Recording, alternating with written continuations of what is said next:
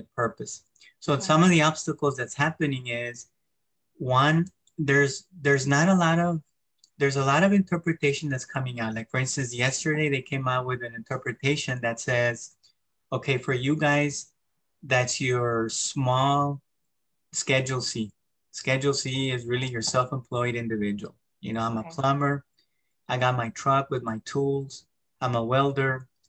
I'm an owner-operator, trucking guy. The list goes on. You can even be a medical doctor that just operates as a sole proprietorship. You know, uh, if you had a loss in your Schedule C because of depreciation, for instance, not a real loss, but you reported a loss, then technically you didn't qualify for the PPP if you did not have any employees. And you do have a lot of people that fell in that situation. So the clarification that came out yesterday, keep in mind, yesterday, March the 3rd, the second round of the PPP ends March the 31st. So it doesn't give you a lot of time. Really? Yes.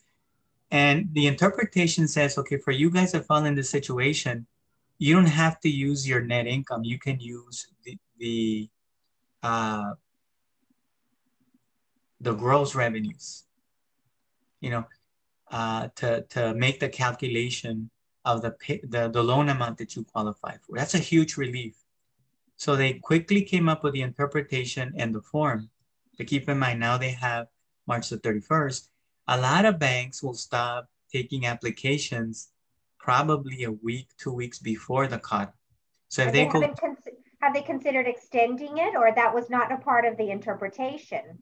Well, they didn't address, actually, the AICPA, which is the American Institute of Certified Public Accountants, has been reaching out. They've been very proactive and bringing up some of these issues with the SBA. And they actually asked, look, guys, with the checks, controls that you've implemented, it's really bottleneck things, right? Now, my experience is not all banks have encountered that, right? Some have done a great job in overcoming this. But the AICPA reached out to them and said, hey guys, you really need to take into consideration what's happening. I know you want to check that the applicant qualifies and that the applicant is a legitimate business. And that's been creating a lot of obstacles because they'll say, well, your name of the company doesn't match your EI number, so it gets rejected. Or some other obstacle, right? So what the SBA responded is, okay, we're going to give you banks more liberties and check some of these issues that are coming up. So if you help us check it, we'll be able to process things. Across the nation, by now, I think we've reached about half of the money, the 300 billion. And right now they put up another 7.5 billion on the table. So the AICPA is saying, okay, give us another 60 days because it's not enough time. You started accepting applications on January the 11th. The first 2 days were earmarked for very small community banks.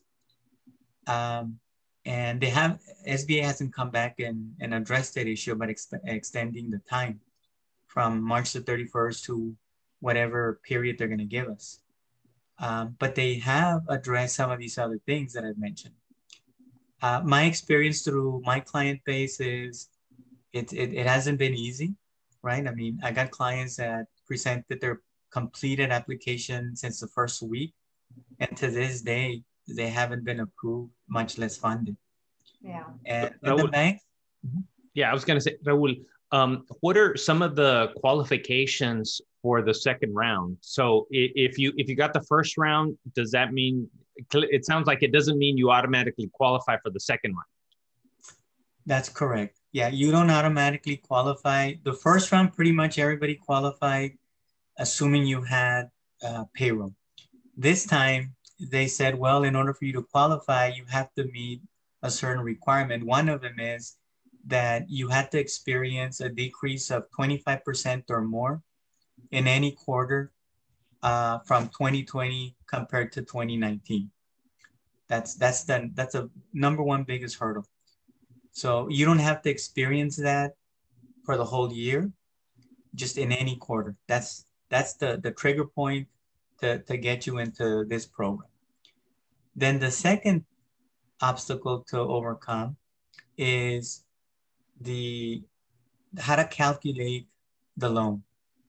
So one of the other complexities that we're encountering is if you have one of these serial entrepreneurs that have multiple investments, now the SBA is saying, okay, you might have to include in the computation of the determination of the 25% decrease or more, the revenues of all these entities that you own more than 50% or that you control. So I mean, you end up having situations to where one of your companies having experienced the 25% or more, but once you aggregate all of them, you might not meet that threshold.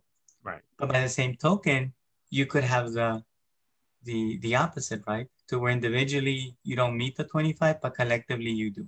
Right. So it could be a double-edged sword. So. Right, but you don't get to pick. You don't get to pick. You have to go through. I mean, what you do get to pick is you get to make the assessment in the companies where you own more than 50%, right?